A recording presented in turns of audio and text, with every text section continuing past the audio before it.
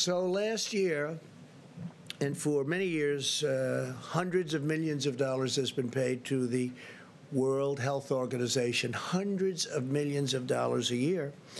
And last year was $452 million, and China paid $42 million.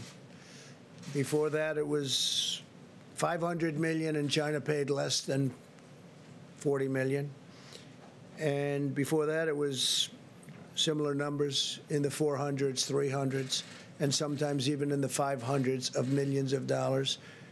And China would do proportionally just a small fraction of that number.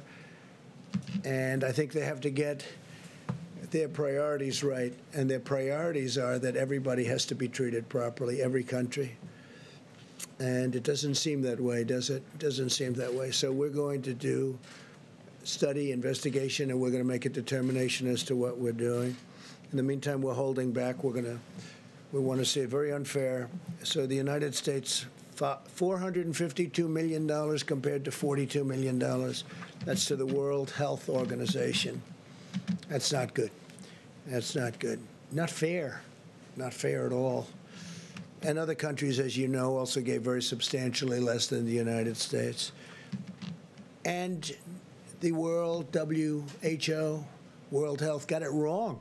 I mean, they got it very wrong. In many ways, they were wrong. They also minimized the threat very strongly, and not good. I want to take this opportunity to express the thanks of an extremely grateful nation to the Americans who go to work every day, especially in these critical industries in the midst of the pandemic, to care for and protect and feed American people, including medical personnel, law enforcement, first responders, food suppliers, sanitation workers. And somebody mentioned today, would you please